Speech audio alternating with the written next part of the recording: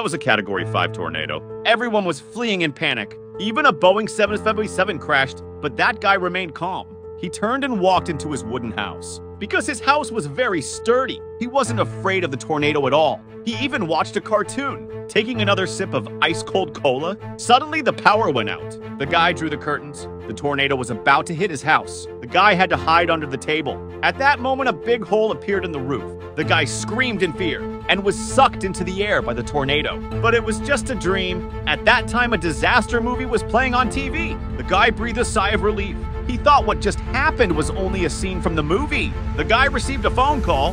His best gay informed him that a tornado had come. He walked outside.